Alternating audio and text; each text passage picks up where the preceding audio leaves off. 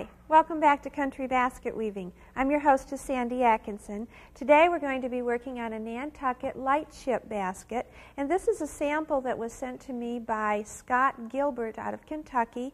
He's using some wooden ears on this one. This is an 8-inch basket. He's also put a spiral on here, which I've duplicated on one of my smaller ones, but this is a beautiful, beautiful basket. We're going to be working on a 6-inch one today. And your material and cut pattern that you're going to need is as follows. You're going to need one 6-inch Nantucket light ship mold, one wood base, 1/4-inch flat oval. You're going to cut 55 pieces at 5 5/8 inches. Fine cane, some common cane, 3/8-inch split reed. You will also need some brass escutcheon pins. 2 brass ears, one 6-inch Nantucket light ship basket handle, 2 3/4-inch copper rivets with washers. Okay, when you get your mold, and you can usually rent these or purchase them, you can buy these kits to put these together in. There's a lot of different ways to go. You could even make your own if you're that ambitious. The base here is a wood base. It has a decorative, or some of them do have this decorative circles on it, and the choice is yours whether you want those up or down. I've kind of done them both ways today. This is simply going to screw on the base. Some of the molds will come with wing nuts, and some of them will come with screws, and you're going to just screw that on there. And we're also going to need a rubber band to put around this to hold everything down as we get going too. Okay, I'm going to take this one out because I need it over here. I only have 3 molds to work with today. So I'm going to put this one back on it, and we'll talk about that one later. But I did want to show you how to put the base on. We are going to cut 55 of these stabs, and what I do is come in here with a sharp knife. This one's 5 5/8 inches long, and about 1.5 inches up, I'm going to start whittling this down. I don't want a drastic change here. I want it to be very gradual. So I'm going to take my time with each one of these, whittle this down, and I want it to be about half the size of as it is up here. As I do each one of these, and you have a lot of these to do, as you do each one, try to be real consistent in size. I know that's really hard to do, but it'll make for a nicer basket. Now take a sander, either sanding paper or a sanding pad, and you're going to sand this all down. And I'm going to especially sand in here where I've whittled it. I sand both sides all the way to the end. Get off any of these little hairs. I just like to start with a nice smooth piece, nicely tapered and sanded. Okay, then I just dip it in water. I don't like to soak these too long. And then I'm just going to insert it in here. If you notice on the base, there is a cut here, a groove in here, and that's where the pieces go. And then I just put it under my rubber band. Normally I would do this and let it set overnight to dry and to take the shape of the mold. That rubber band down there does that. To start out, you're going to take a piece of your fine cane, and I have wet this, and it's getting tangled on me, but we'll go ahead and work with it tangled on the bottom. And I'm going to take this piece. First of all, we need to space these evenly in here, as evenly as you can get them. You may have to do some adjustments. This basket does take a long time to do. You just need to take your time and do a good job on it. In between these stabs, I'm going to place my caning, and I'm placing it with the wrong side up. I'm going to bring it across the next spoke to it, or the next stab to it. And then I'm going to weave under. Now there's 2 ways to do this. You can either work with the rubber band on, or because we have let this set overnight to dry and take shape, you can remove the rubber band. You'll probably have some fall out. So you just work with it. The first 2 rows, I think, are the most difficult to do. And it's an over-under weave. You may need a little tool, a knitting needle or some type of a tool to work that up in there. Keep everything nice and tight. And for time's sake, I'm probably not going to be able to finish this row because it does take a lot of time just adjusting everything in. If you have one fall out, simply put it back in. Because I have an odd number of stabs, when I come around here, it's going to take me automatically to an opposite weave. So I can go around and around, non-stop. Then I want you, as you work this, it must be caught, there we go. As you work this around, it gets much easier once you get around this little bend here, or till you get about 4 rows in, and then it goes much easier. Of course, the farther down the mold you get, the easier it gets too, because they're a little bit farther apart and everything is locked in tight. Keeps falling out here. So work that around that way. Weave this until you're 1 inch from the top of your mold. And I'm going to go to that basket now. And on this one, these are beautiful molds. I love the little handle on them. On this one, I have this worked to the top, almost 1 inch from it, but I stopped there because I want to show you how to add a piece. I'm going to take another length of my fine cane,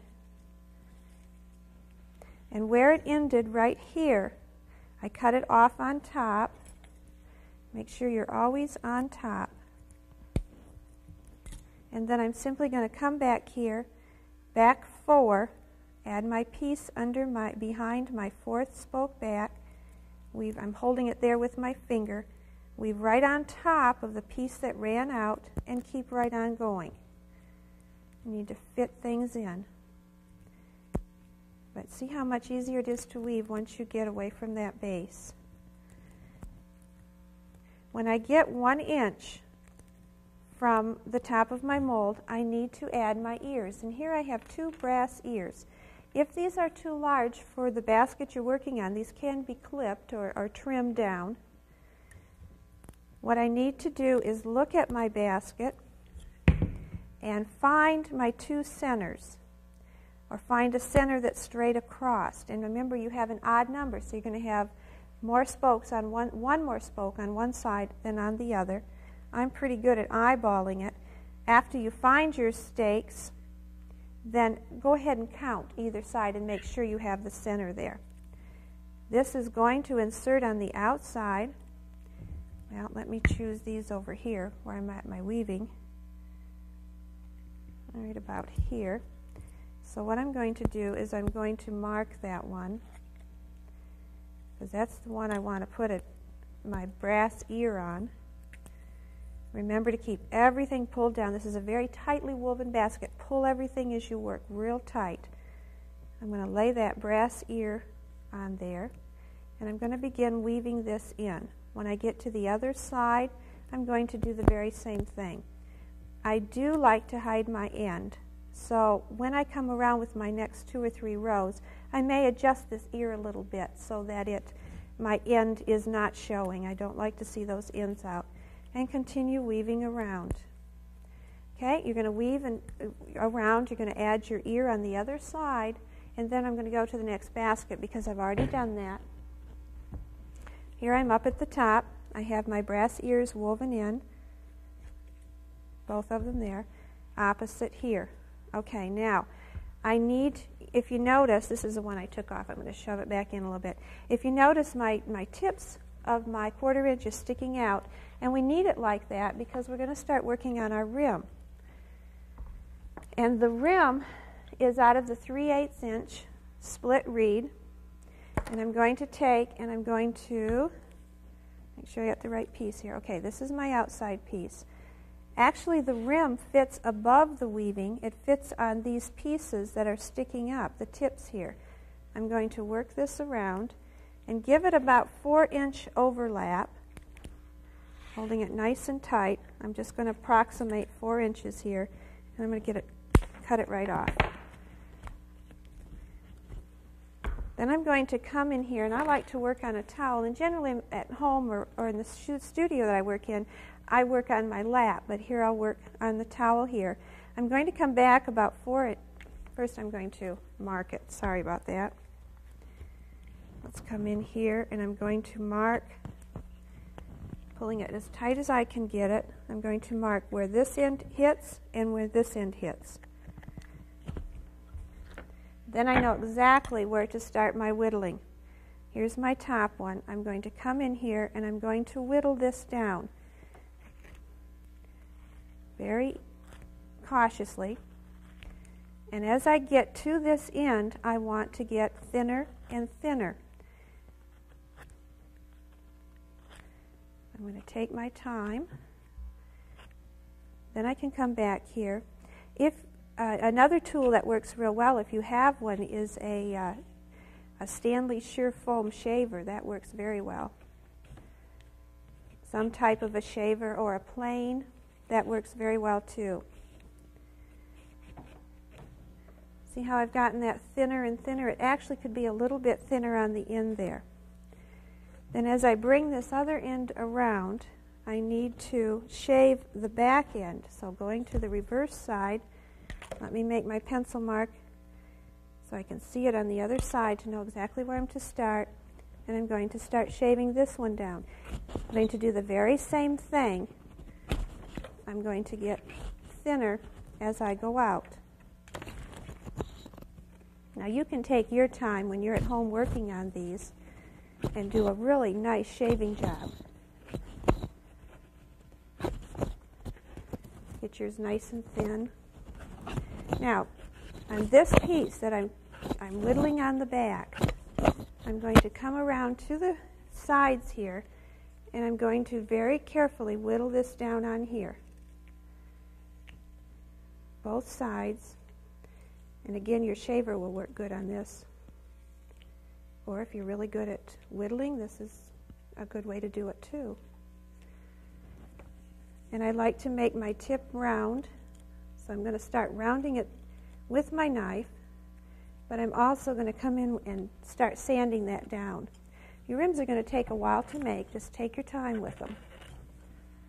Okay. Actually, this could be a little thinner, but I want to show you. I just come in here and start sanding everything down. Work on that tip and get that tip round.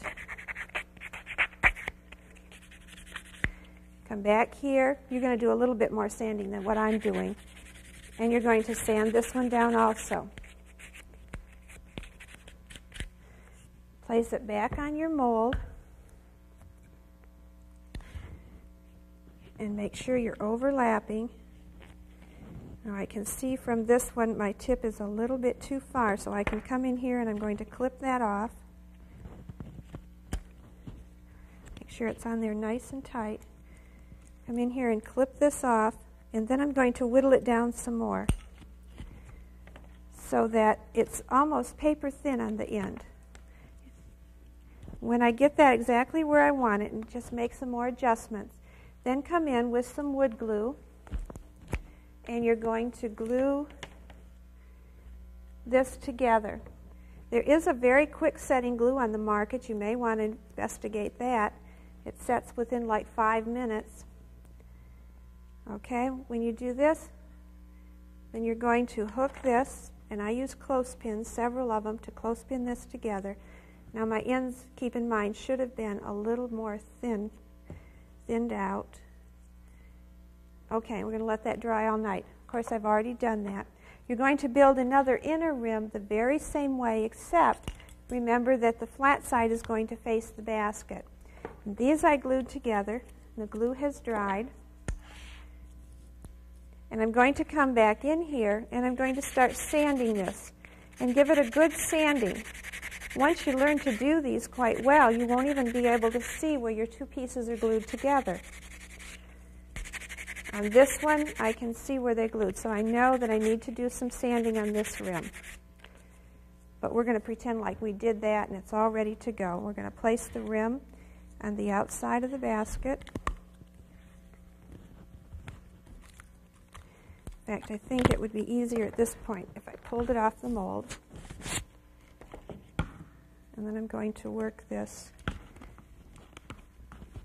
around my basket, and the bottom of the rim is going to just be on top of that last row of weaving.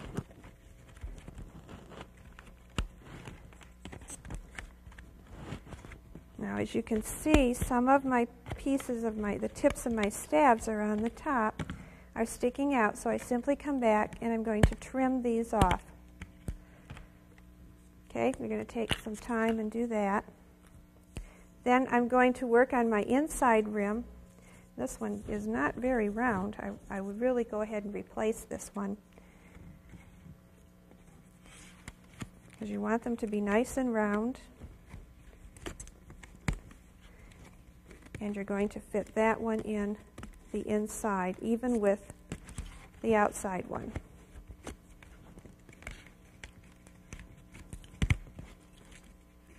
And go ahead and clamp them on. Like I said, this inside rim is not very round. Not quite sure what happened to it, but I would go ahead and replace it. Then go ahead and cut off your tips. We don't want any of these showing. And I have quite a few that are longer. Now we're going to attach this, and we attach it with these tiny brass pins. And I have a few of them here. And this is where you're going to need a drill. There is a very tiny drill bit that you need.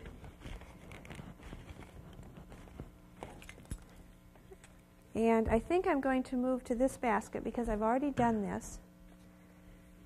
I have left one. When you put in your pins, make sure they're even. Keep them in a nice straight line.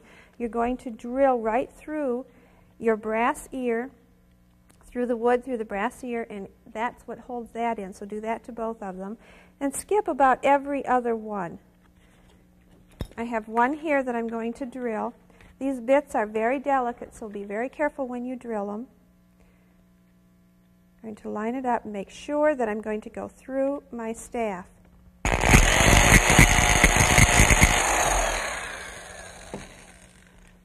I'm going to insert my pin.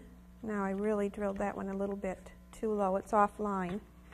But you can be real careful and do yours straight. Come in here, and if there's a tip on there, you can cut that tip off with some wire cutters.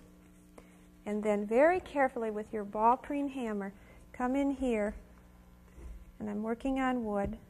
Now, I really need to be working on a piece of metal, and that spoke weight works real good for that. I'm going to come in here, and I'm going to very gently tap that nail down. Try to have your ends going all in one direction. It just makes it look very, a lot nicer.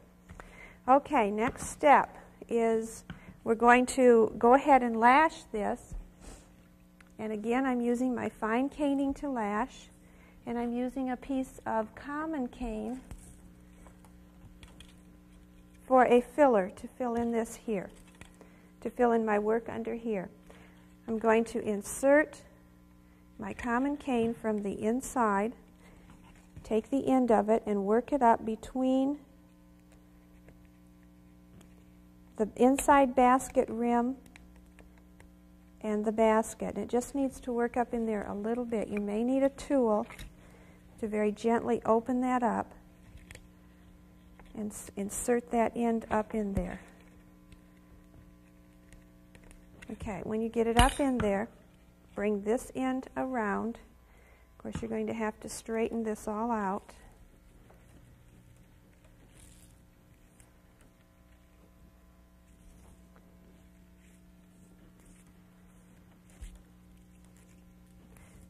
It tangles on you.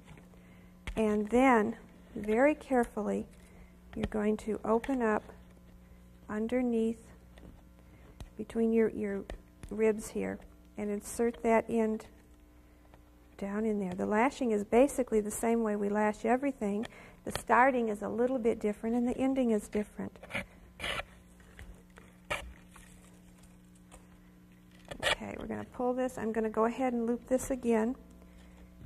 Now, I've seen Nantuckets lash two ways, skipping every other one, or going ahead and putting it in every one. So that's kind of up to you.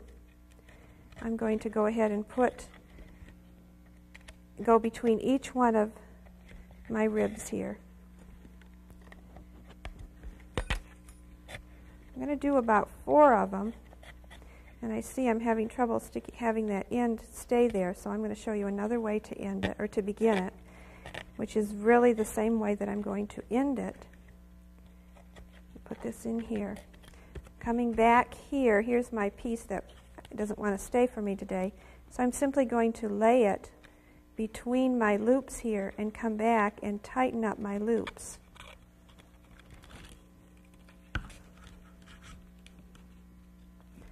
And get a hold of the right one. Here we go.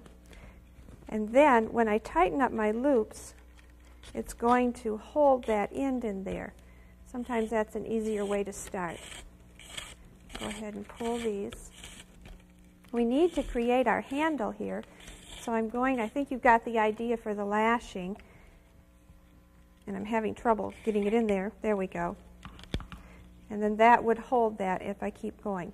We need to fit our handle on our brass ears, so we're going to pretend like this lashing is done. One thing I forgot to show you. With the common cane, once I get this going, this piece, I'm going to butt it up over here at my ear, kind of give myself a measurement, and start working this piece in to cover up that, the work in between my rims.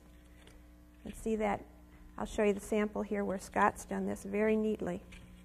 Okay, once you understand that, we need to add our handle. I've already drilled my holes on this handle. The handles come pre-shaped, beautifully made. We're going to insert them. There's a groove here. Insert that in your ear.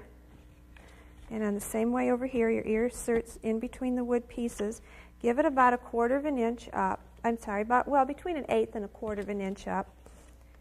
And make sure the handle is going to swing neatly. And then you're going to do some eyeballing here. Taking your pencil, you're going to move this handle out very carefully until you can see that hole. Eyeball the hole straight across and in the middle of your ear. And that's where I know I need to drill. You can do the same thing on the other side. Make sure they're the same height. And go ahead and eyeball that across and figure out where you're going to drill that hole. Then I use an 1/8 drill bit, and I'm not going to show you that today, but you simply use the 1/8 inch drill bit and drill your hole through there. Once you have done that, then you're going to place, and I'm going to place this one on because I've already done it, place my rivet through here, line up my holes. And this will probably take a minute while you find that hole to line it up. Put your rivet through. Oops, first I need a washer, don't I? I'm going to put my washer on first, then line it up and put my rivet through. Your rivet's going to stick out a little bit, so you're going to have to cut it off if I can ever get it through there. I see it coming. There, I got that one in. We'll push that one through. Okay, now we need to come in here.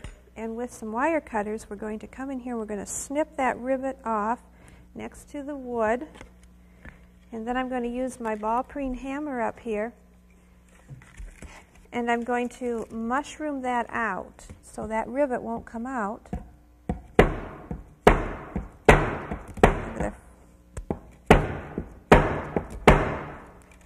And then just repeat that step on the other side of the basket, and that's going to hold that handle in.